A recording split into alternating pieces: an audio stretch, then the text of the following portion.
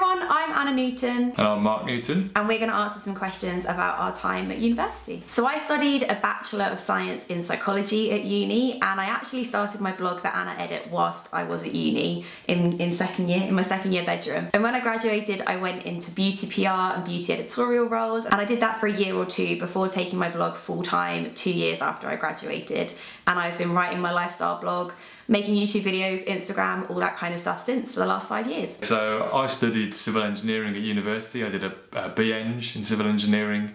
I also did a 1-year foundation degree prior to that at Nottingham. I then went into smaller subcontracting firms for a couple of years, and I now work as an assistant project manager at a water company in their capital delivery schemes. So I asked on Twitter and Instagram stories for some of your questions, and you guys got back to me, and they kind of fall into 4 categories, sort of pre-uni, moving in, whilst you're at uni, and then the aftermath. So we're going to go through the questions in that order. So in the first section of pre-uni, Megan asked, how did you choose a university and what sort of things did you look for and how did you narrow it down? So how did I choose uni? I'd already been to university, bad course, didn't like the place. Basically then decided I'm going to do civil engineering. So that was my first kind of decision. I was like, I want to do civil engineering. And then I basically took a list of the top unis that did civil engineering, had a look at which ones did foundation year courses, and had a look at those. And Nottingham was one of them, and had a look at the campus, loved it, and that was my main choice. So for you, was it the campus? Or because Mark's cousin actually also went to uni, yes. So he knew people there. Yeah, I think it was just the whole vibe, like all the facilities that they had there. When I did like the open day, had a look around, the campus was amazing, the halls were nice, the facilities were brilliant. I feel like mine was a similar thing. I got all the prospectuses in, the Nottingham Uni prospectus, I remember was really good. It was just very like chic and nicely done, and it really sold it to me. And I did a similar thing, like looking at where did the course that I wanted to do, looking at kind of the top unis list, and I was working out, I lived in Brighton and I didn't want to be too close to home, but I didn't want to be too far away either. So sort of the Midlands for me was the perfect kind of length of time away from home.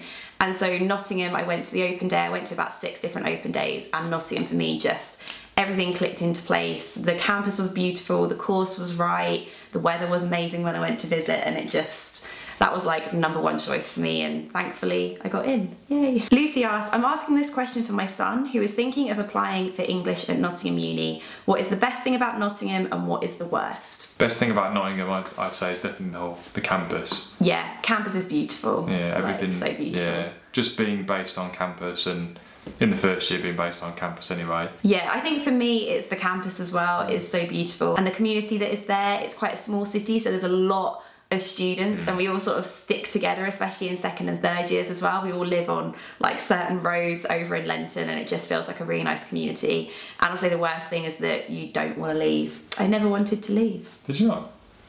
We don't want to leave uni. No, that's true. So the next section is moving in, and Lily asks, how did you find the settling in process from uni, moving away from home? Is there anything that helped you if you got homesick? Thanks. I guess for you, you'd already been to uni and he was from Birmingham, so it wasn't too far away. Well, no, it wasn't. I'd already been to uni that previous year, and then I'd had a year out before that, so I was a bit older anyway. So I was 20 when I started uni, so ready to live away from home anyway. For me, I cried when my parents left. I was devastated. I cried. I was like, this is the worst. I want to go home. Made a terrible mistake. And then I met the girl who lived next door to me. We became like best buds. She now lives like, what, 3 minutes down the road. We still see her and her boyfriend, who is Mark's old housemate, all the time. And then my parents, I was like, hey, you can go now, I'm fine. So I think just really immersing yourself, throwing yourself into it, making friends, and that's really what I helps. say. Yeah. Just go for it. Yeah, if there's things on offer, just do it. Maisie said, what would you say are your uni essentials and top tips for packing your whole life into a tiny room? I had like a CD player then. Yeah. So I took my CD player, my hi-fi with me with my CDs. That was really cool. Books as well. Shall I say what my one packing essential is? Take food. On the day that we moved into halls, it was my birthday, and my mum had made me a birthday cake, and then I was known as like birthday cake girl, and everyone wanted to be my friend because I had cake.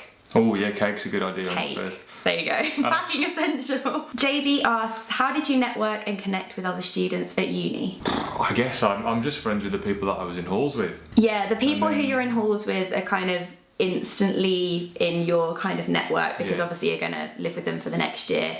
Also course friends, and I don't know if this is still a thing, but when we went to uni there was a Facebook group set up for Willoughby Hall, which was the hall that we were in at Nottingham Uni, and so you could kind of all chat on there and sort of say hello to people and say what course you were doing. And I met a girl called Jasmine who was on the same course as me, and we kind of spotted each other on the first day, and I was like, oh my god, you're Jasmine, yeah, you're Anna. And we were friends ever since. She was my course friend from like day one. We lived in the same halls, did the same course, so we're always like walking to and from lectures together. So I think it's just really good to throw yourselves in. Go to during Freshers Week, go to the societies events that they have. Yeah, that's a good idea. So you can go and you can join societies for like a couple of quid and sort of meet new people there. But there's so many opportunities to meet new people. There's a society for everyone as well. Yeah.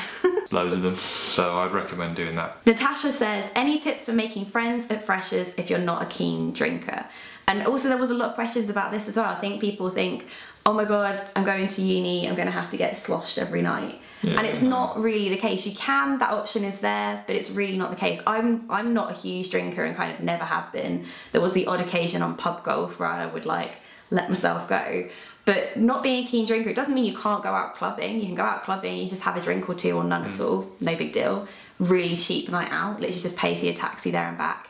And also just try and find people who are in the same position as you. Again, look at societies, look at sports teams, all those sorts of things. There will be other people, you won't be the only one. No, I think societies is a really good thing to head for. The next section is about whilst you are there, and Sophie said, do you have any tips for maintaining good grades, a job and a social life? Seems I can't seem to find that balance. The way I did it, I didn't work in term time, but I worked in holiday time. So I just worked at a part-time job holiday time. But I would just max my hours out over the summer and over Christmas. And that would leave you with more time to have social life and studies during exactly, time. I actually did work during term time. I didn't really have the option not to, otherwise I literally wouldn't have been able to afford my bills, so I kind of did it all.